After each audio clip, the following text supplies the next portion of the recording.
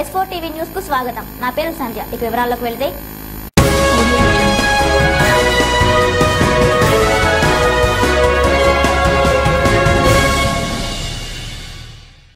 పెద్దపల్లి జిల్లాలో వైద్యుల సమ్మె రోగులపై తీవ్ర ప్రభావం చూపింది. దేశవ్యాప్తంగా వైద్యులపై జరుగుతున్న దాడులకు నిరసనగా ఇవాళ జిల్లాలోని పలు ఆసుపత్రుల్లో వైద్యులు ఓపీ సేవలు నిలిపివేసి సమ్మెకు దిగారు. దేశవ్యాప్తంగా వైద్యులపై జరుగుతున్న దాడులకు నిరసనగా పెద్దపల్లి జిల్లాలో 24 గంటల పాటు ఆసుపత్రులు మూసివేశారు. సోమవారం ఉదయం 6 గంటల నుండి మంగళవారం ఉదయం 6 గంటల వరకు వైద్య సేవలు నిలిపివేస్తున్నట్లు వైద్యులు వెల్లడించారు. ఇండియన్ మెడికల్ అసోసియేషన్ పిలుపునిచ్చిన బంద్ లో భాగంగా వైద్య సేవలు నిలిపివేస్తున్నామని, అత్యవసర కేసుల్లో మాత్రం పరిశీలిస్తామని వైద్యులు తెలిపారు. దీంతో రోగులు పలు ఇబ్బందులు పడ్డారు. దేశవ్యాప్త ఒకరోజు బంద్ సమ్మె ఐఎంఏ పిలుపు మేరకు పెద్దపల్లి ఐఎంఏ శాఖ కూడా మేము కూడా బంద్ పాటిస్తున్నాము. 24 గంటల బంద్. సో ఇలా డాక్టర్లపై దాడిని పేషెంట్ చివరి నిమిషంలో వస్తున్నాడు. ఆల్రెడీ లాస్ట్ సీరియస్ ఉన్న కేసులలో కూడా డాక్టర్లపై మనం కూడా ఏం చేయలేని పరిస్థితుల్లో ఉంటారు కొన్నిసార్లు పేషెంట్ వచ్చినప్పుడు.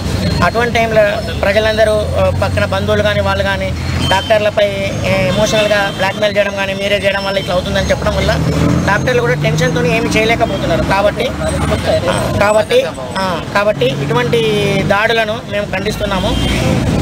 పేషెంట్ అనే వారి కోసం పేషెంట్ బ్రతకడానికి డాక్టర్లు ఎవరైనా ప్రయత్నం చేస్తారు. పేషెంట్లను చావడానికి ఏ డాక్టర్ కూడా ట్రీట్మెంట్ అనేది ఇవ్వడు. కాబట్టి ఇది ప్రజలందరూ దృష్టిలో ఉంచుకోవాలి. ఏదైనా అనుకోని సంఘటనలు జరిగినప్పుడు దానికి గల కారణాలు అవన్నీ మనం చూసుకోవచ్చు.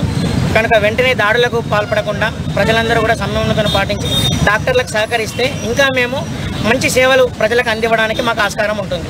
అసెంబ్లీ శాసన మండలి సభ్యుల కోసం హైదరాబాద్ లోని హైదర్గూడ్లో నిర్మించిన నివాస సముదాయాలను సీఎం కేసీఆర్ ప్రారంభించారు. తెలంగాణ సీఎం కేసీఆర్ కొత్తగా నిర్మించిన ఎమ్మెల్యే క్వార్టర్స్ ను ప్రారంభించారు. అనంతరం వీటిని పరిశీలించారు. 120 మంది చట్టసభల ప్రజాప్రతినిధులు నివాసం ఉండేలా 4.26 ఎకరాల స్థలంలో 166 కోట్లతో నిర్మాణం చేపట్టారు.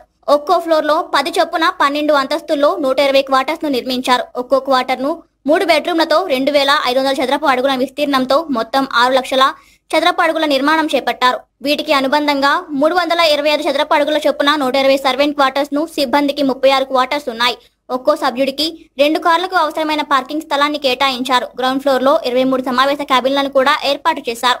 పార్టీ కార్యకర్తలు, నాయకులు ప్రజలను కలుసుకోవడానికి వీలుగా వీటిని నిర్మించారు. ఈ ప్రారంభోత్సవంలో స్పీకర్, మంత్రులు జగదీష్ రెడ్డి, వేముల ప్రశాంత్ రెడ్డి, ఎమ్మెల్యేలు, ఎమ్మెల్సీలు పాల్గొన్నారు.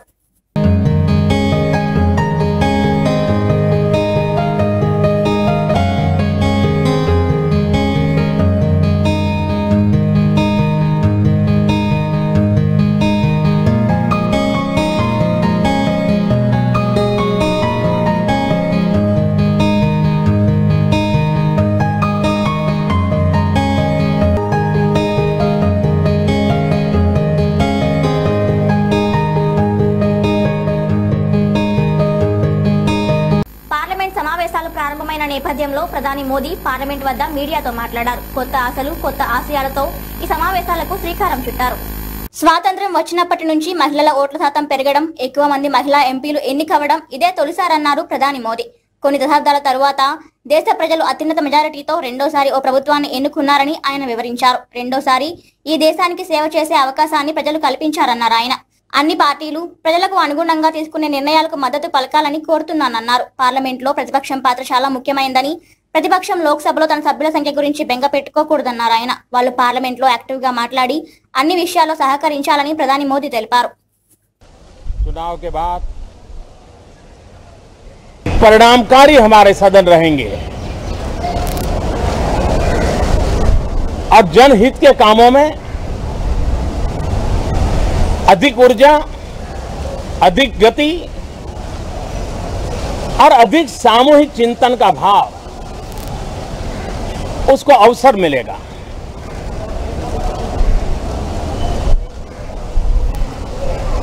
मेरी आप सबसे भी गुजारिश है कि सदन में कई सदस्य बहुत ही उत्तम विचार रखते हैं,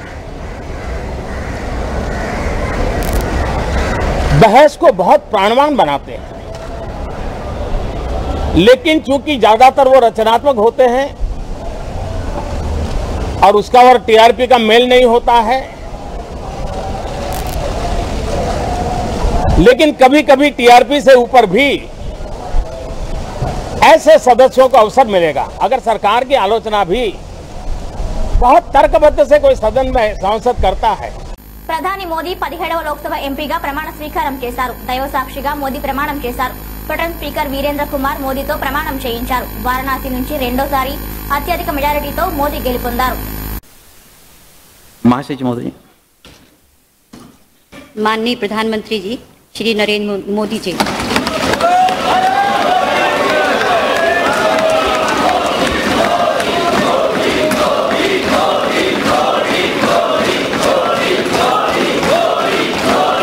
मैं नरेंद्र दामोदर दास मोदी जो लोकसभा का सदस्य निर्वाचित हुआ हूं, ईश्वर की शपथ लेता हूं कि मैं विधि द्वारा स्थापित भारत के संविधान के प्रति सच्ची श्रद्धा और निष्ठा रखूंगा।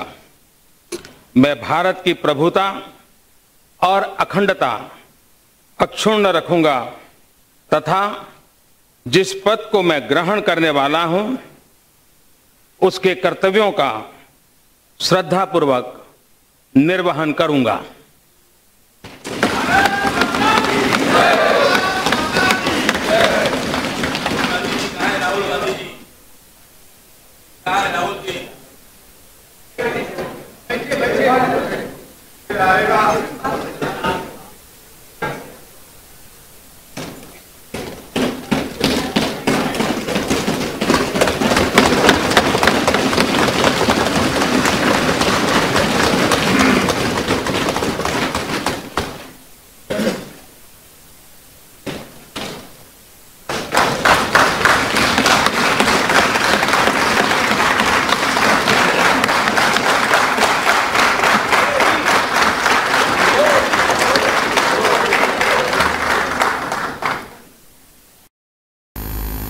ప్రజల్లో రహదారి భద్రత గురించి అవగాహన పెంచేందుకు తెలుగు రాష్ట్రాల్లోని KIMS group hospitals 2K walk ను రాజమహేంద్రవరంలో నిర్వహించారు.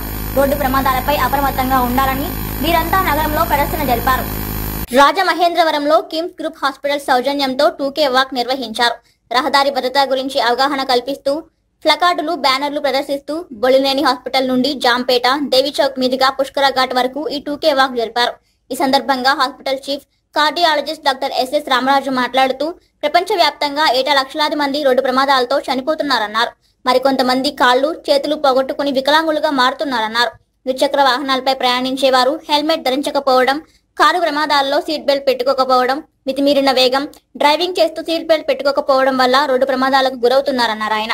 2K వాక్ ను నగరపాలక సంస్థ ఆరోగ్య అధికారి డాక్టర్ MVR మూర్తి ప్రారంభించారు. ఈ కార్యక్రమంలో ఆసుపత్రి superintendent doctor C Rajagopal Reddy, executive director Rammohan, పలువురు వైద్యులు, నర్సింగ్ విద్యార్థులు, ఆసుపత్రి సిబ్బంది తదితరులు పాల్గొన్నారు.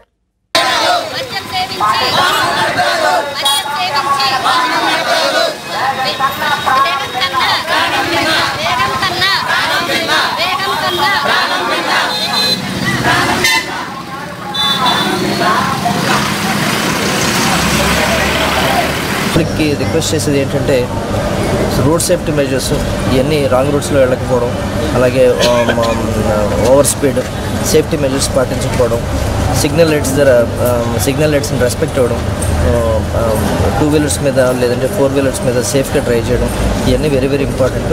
ఇవి చిన్న స్టెప్స్ పాటిస్తే కనుక మన ఫ్యామిలీని మనం ప్రొటెక్ట్ చేసుకున్నట్టు అవుతుంది. ఎందుకంటే మేము హాస్పిటల్స్లో చాలాసార్లు చూస్తుంటాం, ఆల్ ఆఫ్ ద సడన్ ఏదో రోడ్ యాక్సిడెంట్, విక్టిమ్ని చాలా సీరియస్ కండిషన్స్లో తీసుకొస్తారు. ఇప్పుడు మనం వాళ్ళ దృష్టిలో పెట్టుకునే మనం రోడ్డు మీద వెళ్ళినప్పుడు సేఫ్గా వెళ్తాం అలవాటు చేసుకోవాలి. హైదరాబాద్ ఎల్బీ నగర్ లో నిర్వహించిన ఉచిత వైద్య శిబిరానికి రోగుల నుంచి అనూహ్య స్పందన లభించింది. రోగులందరికీ వైద్య పరీక్షలు జరిపి తగు సలహాలు, సూచనలు అందజేశారు వైద్యులు. హైదరాబాద్ ఎల్బీ నగర్ ఆర్యవైశ్య సంఘం, చిత్ర లేఅవుట్ సీనియర్ సిటిజన్ మహిళా మండలి సభ్యులు సంయుక్తంగా మెగా హెల్త్ కామినేని ఆసుపత్రి ఎల్బీ నగర్ వారి సౌజన్యంతో నిర్వహించారు. ఈ కార్యక్రమంలో ఆర్యవైశ్య సంఘం ప్రెసిడెంట్ నాగేంద్రయ్య, సీనియర్ సిటిజన్ అధ్యక్షులు లింగారెడ్డి, రెడ్ క్రాస్ సొసైటీ సభ్యుడు బాలరాములు, ఉప్పల్ శ్రీధర్, ఇతర సభ్యులు పాల్గొన్నారు. ఈ మెడికల్ క్యాంప్ కు హాజరైన రోగులకు వివిధ వైద్య పరీక్షలు నిర్వహించారు. తమ సంస్థ ఆధ్వర్యంలో మరిన్ని సేవా కార్యక్రమాలు నిర్వహించడం జరుగుతుందని సభ్యులు వెల్లడించారు.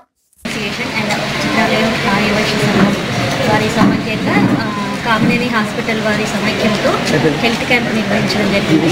అండ్ లేడీస్కి స్పెషల్గా గైనకాలజీ ఉంది and Pap smear test conduct చేశారు. ఈ ప్యాప్ స్మియర్ టెస్ట్ బయట చేయించుకోవాలంటే కొంచెం లేడీస్కి స్పెషల్గా వెళ్ళే ఇంట్రెస్ట్ చూపించారు. ఇక్కడ ఫ్రీగా వేరే టెస్ట్లతో పాటు చేయించుకుంటున్నాం కాబట్టి అది కూడా ఒకటి హెల్ప్ఫుల్గా ఉంది లేడీస్కి. అండ్ ఇలాంటి కార్యక్రమాలు ఇంకా ముందు ఎన్నో చేస్తాము. అండ్ చిత్రలేఅవుట్ మహిళా మండలి తరపు నుంచి మేము కొన్ని సేవా కార్యక్రమాలు చేయడం జరిగింది. మహిళా దినోత్సవం అండ్ మాతృ దినోత్సవం ఇలాంటి కార్యక్రమాలు కూడా మేము సెలబ్రేట్ చేస్తున్నాము. ఇయర్లీ 3 times అనుకోండి, ఎవ్రీ మంత్ అనుకుంటా ఇయర్లీ 3 times పెడుతున్నారు. అంటే ఇంకా కొంచెం ఇంప్రూవ్ చేద్దాం. మేము ఇప్పుడే ఇక కొత్త బాడీ ఎలక్ట్ అయినా యాక్చువల్గా చెప్పాలంటే సీనియర్ సిటిజన్ కానీ సొసైటీ కానీ మహిళా మండలి కానీ ఒక 3-4 months కొత్త బాడీ ఎలక్ట్ అయింది. అందరూ ఒకరి సహకారం ఒకరిని తీసుకుంటూ 3 సంఘాలు కలిసి ఇంకా ముందుకెళ్దామని అనుకుంటున్నాం. Layout LB Nagar Kamineni hospital సౌజన్యంతో వాసవి సంఘం సీనియర్ సిటిజన్స్ అసోసియేషన్ మహిళా మండలి తరఫున మెగా మెడికల్ క్యాంపు ఈరోజు నిర్వహించడం జరిగింది. ఈ క్యాంపులో ముఖ్యంగా ఒక మెగా క్యాంపులో ENT doctor, ortho doctor, next gynaecologist, ముఖ్యంగా మహిళలకి ఈ మధ్య క్యాన్సర్ అనేది చాలా ఎక్కువగా వస్తుంది, తక్కువ ఏజ్లో కూడా వస్తుంది. వాళ్ళ గురించి పాప్స్మియర్ టెస్ట్ కూడా ఉచితంగా నిర్వహించడం జరిగింది. ఈసీజీ కూడా పెడుతున్నాం, ఈసీజీ కూడా ఉంది. ఈ క్యాంపులో దాదాపు 120-150 మంది దాకా అటెండ్ అవుతున్నారు. నిజంగా ఇట్లాంటి కార్యక్రమాలు ఎన్నో సంయుక్తంగా చేయాలని ఆలోచిస్తున్నాం. ఇది ఒక సేవా కార్యక్రమంగా భావిస్తున్నాం. ఈ సేవా కార్యక్రమాలు ఇంకా ముందుకు తీసుకెళ్లాలని భావిస్తున్నాం. సంయుక్తంగా చిత్రాలేఅవుట్ అంటేనే ఒక ఎడ్యుకేటెడ్ ప్లస్ ఒక డిసిప్లిన్డ్ కాలనీ. ఈ డిసిప్లిన్ కాలనీలో కూడా అందరూ కలిసి చేస్తున్న ఈ కార్యక్రమం మా చిత్రాలేఅవుట్ కాలనీలో సీనియర్ సిటిజన్స్ భవన్లో మా చిత్రాలేఅవుట్ వార్డ్ మెంబర్స్ అందరికీ వైశ్య సంఘం తరఫున, సీనియర్ సిటిజన్స్ అసోసియేషన్ తరఫున, మహిళా మండలి తరఫున ఒక మెగా హెల్త్ క్యాంప్ నిర్వహించడం జరిగింది. మన కామినేని ఎల్బీ నగర్ వారి సౌజన్యంతో ఈ కార్యక్రమం నిర్విఘ్నంగా కొనసాగుతుంది. ఉదయం 9 నుంచి మధ్యాహ్నం 1 వరకు ఈ కార్యక్రమం నిర్వహిస్తున్నాము. ఈ కార్యక్రమంలో ముఖ్యంగా మన కామినేని బృందం రకరకాల టెస్టులు నిర్వహిస్తూ వాళ్ళకు ఉచిత సలహాలు ఇవ్వడం, నెక్స్ట్ ఇంకేమైనా మేజర్ ప్రాబ్లం ఉంటే వాళ్ళ హాస్పిటల్లో కన్సెషన్స్ రేట్స్ ఇవ్వడానికి వాళ్ళు అంగీకరించారు. నిజామాబాద్ జిల్లాలో బడిబాట కార్యక్రమం ఊపందుకుంది. దాదాపుగా అన్ని మండల, గ్రామ స్థాయిలలో అవగాహన ర్యాలీలు నిర్వహించి ప్రభుత్వ పాఠశాలలో విద్యార్థుల నమోదు పెంపుకు కృషి చేస్తున్నారు. నిజామాబాద్ జిల్లా మోర్తాడ్ మండలంలోని సుంకెట్ గ్రామంలో నిర్వహించిన బడిబాట కార్యక్రమంలో గ్రామ సర్పంచ్, విద్యా కమిటీ ఉపాధ్యాయులు, గ్రామ అభివృద్ధి కమిటీ ప్రజలు పాల్గొన్నారు. ఈ కార్యక్రమంలో IIIT బాసర్లో సీటు పొందిన విద్యార్థులను అభినందించడం జరిగింది. దీనిలో భాగంగా విద్యార్థులను ప్రభుత్వ పాఠశాలలో చేర్పించాలని ర్యాలీ నిర్వహించారు. జిల్లా పరిషత్ ఉన్నత పాఠశాల సుంకెట్ గ్రామంలో ఈ విద్యా సంవత్సరం 2018-19 విద్యా సంవత్సరంలో 10వ తరగతి విద్యార్థులు 100%తో ఉత్తీర్ణం కావడం జరిగింది. అంతేకాకుండా నిన్న ప్రకటించినటువంటి IIIT బాసరాలో మా పాఠశాలలో చదివినటువంటి 2 విద్యార్థులకు, పూజిత మరియు నవీన్, 2 విద్యార్థులకు IIIT బాసరాలో అడ్మిషన్ రావడం అనేటువంటి జరిగింది. మరి ఈ అడ్మిషన్ రావడానికి 100% ఉత్తీర్ణత సాధించడానికి మరి మా ఉపాధ్యాయుల కృషి ఎంతగానో ఉంది. అదేవిధంగా మా గ్రామాభివృద్ధి కమిటీ, మా పాఠశాల విద్యా కమిటీ అందరి సహాయ సహకారాలతోటి మరి మంచి ఉత్తీర్ణతతో విద్యార్థులని తీర్చిదిద్దడం అనేటువంటి జరుగుతుంది. మరి ఇట్లా IIITలో సీటు రావడం అనేటువంటిది ఒక ప్రభుత్వ పాఠశాలలోనే సాధ్యమవుతుంది. ప్రైవేటు పాఠశాలలో విద్యార్థులకు తక్కువ అవకాశం అనేటువంటిది ఉంటుంది. ప్రభుత్వ పాఠశాలలో చదివినటువంటి విద్యార్థులకే ఎక్కువ అవకాశం ఉంటుంది. కాబట్టి మరి ప్రజలందరూ ఇది అర్థం చేసుకుని ప్రభుత్వ పాఠశాలలో మీ పిల్లల్ని చేర్పించవలసిందిగా కోరుకుంటున్నాను. నా పేరు నవీన్. నేను సుంకెట్ గ్రామంలోని జెడ్పీహెచ్ఎస్ హై స్కూల్లో చదువుతున్నాను. ఈ స్కూల్లో నేను మొన్న 10వ తరగతి రిజల్ట్లో 10/9.7 మార్క్స్ తీసుకురావడం జరిగింది. అంతేకాకుండా మొన్న వచ్చిన IIIT రిజల్ట్స్లో కూడా నాకు సీట్ రావడం జరిగింది. నేను ఎంతో సంతోషంగా ఉన్నాను. అలాగే ఈ సుంకెట్ గ్రామంలో ప్రైవేట్ స్కూల్లో చదువుతున్న విద్యార్థుల్లో 10/10 వచ్చినా కూడా వాళ్ళకి IIIT సీట్ రాలేదు. కానీ మాకు గవర్నమెంట్లో చదవడం వల్ల 9.7 వచ్చినా కూడా మాకు IIIT సీట్ రావడం జరిగింది. కనుక నేటి తరం విద్యార్థులందరూ ప్రభుత్వ పాఠశాలకు అవకాశాలు ఇస్తూ అందులో చదువుతున్నట్లయితే వాళ్ళ జీవితాలు ఎంతో మెరుగుపడడం జరుగుతుంది. నాకు కూడా ఈ మార్కులు రావడానికి గల కారణం మా స్కూల్ ఉపాధ్యాయులు, సార్లు, ఇంకా మా గ్రామస్తులు, మా విద్యా కమిటీ కారణమని బొమ్మల రామారం మండలం హజీపూర్లో 3 చిన్నారులను దారుణంగా హత్య చేసి బావిలో పాతిపెట్టిన నిందితుడు శ్రీనివాస్ రెడ్డిని వెంటనే ఎన్కౌంటర్ చేసి హజీపూర్ ప్రజల భయాందోళన తొలగించాలని డిమాండ్ చేశారు కాంగ్రెస్ సీనియర్ నేత వి హనుమంతరావు. యాదాద్రి జిల్లా బొమ్మల రామారం మండలం హజీపూర్లో కాంగ్రెస్ సీనియర్ నేత వి హనుమంతరావు పర్యటించారు. నరహంతకుడు శ్రీనివాస్ రెడ్డి చేతిలో దారుణ హత్యకు గురైన శ్రావణి, మనీషా, కల్పన కుటుంబాలను పరామర్శించిన విహెచ్ తన బర్త్డే సందర్భంగా బాధిత కుటుంబాలకు ఆర్థిక సహాయం చేశారు. ఒక్కో బాధిత కుటుంబానికి 10,000 చొప్పున 3 కుటుంబాలకు కలిపి 30,000 అందజేశారు. అనంతరం ఘటన జరిగిన మర్రిబావి, తెట్టెబావి ప్రదేశాన్ని సందర్శించారు.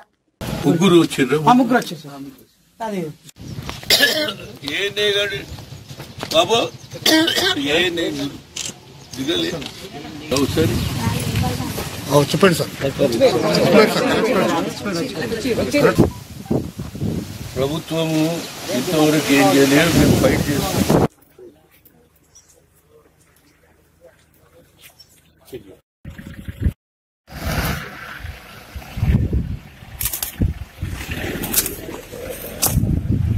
యావత్ ఆంధ్రప్రదేశ్, తెలంగాణ, ఆంధ్ర కాదు యావత్ భారతదేశంలోనే ఒక బ్లాక్ డే. ఎందుకు చెప్తున్నా అంటే అమాయక పిల్లలు 16-14 ఏళ్ళు ఉన్న పిల్లలను తీసుకుపోయి మాయమాటలు చెప్పి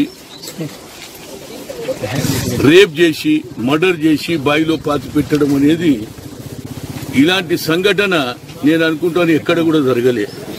కానీ ముఖ్యమంత్రి గారు ఇప్పటిదానికి ఒక రోజు మాట్లాడిండు, ఆయన కొడుకు చెప్పిన మా నాన్న బాగా ఫీల్ అవుతున్నాడు. కానీ మొన్నటిదానికంటే ఎలక్షన్ కోడ్ ఉండే, ఎలక్షన్ కోడ్ అయిపోయింది. ఇప్పటి వరకు కూడా ఆ కుటుంబాలను వచ్చి పరామర్శించాలనే ఇంగిత జ్ఞానం లేదు.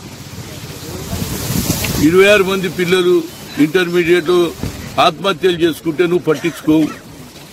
అదేవిధంగా అంబేద్కర్ స్టాచ్యూ పలగొడితే పట్టించుకోవు. హాజీపూర్లో ఇన్నోసెంట్ పిల్లలను రేప్ చేసి చంపేస్తే పట్టించుకోవు. దాని మీద నువ్వేమంటున్నావు, నేను మా నాన్న చాలా బాధపడ్డాడని అన్నావు అని కూడా ఇప్పుడు ఆల్మోస్ట్ 20 రోజులు అయిపోతుంది. ఇవి బులెటిన్లోని విశేషాలు. మరో బులెటిన్లో మళ్ళీ కలుద్దాం. అంతవరకు సెలవు, నమస్కారం.